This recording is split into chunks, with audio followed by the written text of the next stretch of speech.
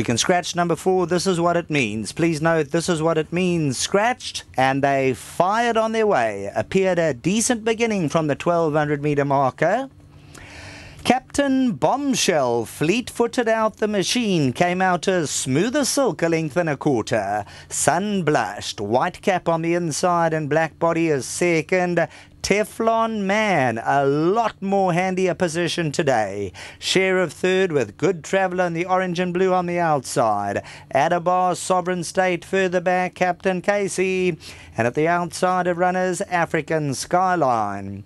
Captain Bombshell doing the buying and the bidding, but Sunblush makes the presence felt on the inside. At the 400, the grey Teflon Man trying to make a race of it. Good Travellers on the right-hand side. At the 300 metre marker, Sunblush now asked to attack Captain Bombshell. All the while, Good Travellers trying to get into it, hanging to the inside. Sunblush coming back for more. Good Traveller and Captain Bombshell. Sunblush put the head in front. Good Traveller down the centres, coming hard. It's going to be close. Sunblush, I think, from Good Traveller. Captain Bombshell, Teflon Man and Captain Casey. Sunblushed. Course and distance specialist Rachel Vinegar and Michael Roberts, and this is for the Duncans and Alcal breeders.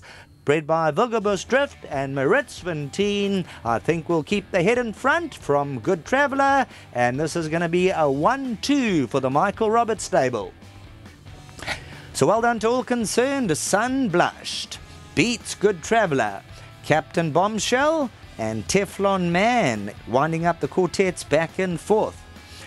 So Captain Bombshell gave a lot of cheek because Sunblush cruised up on the inside, and then you'll notice Good Traveller starts to drift ever so slightly towards the inside, looking for some company, and the three of them, not much separating them the last 100 metres. Sunblush whip in the left hand. Good Traveller now, Richard Faree got the whip in the left hand, right to left, and then behind Captain Bombshell, but number 2, Sunblushed, will pull it out the fire the last 50 metres and will win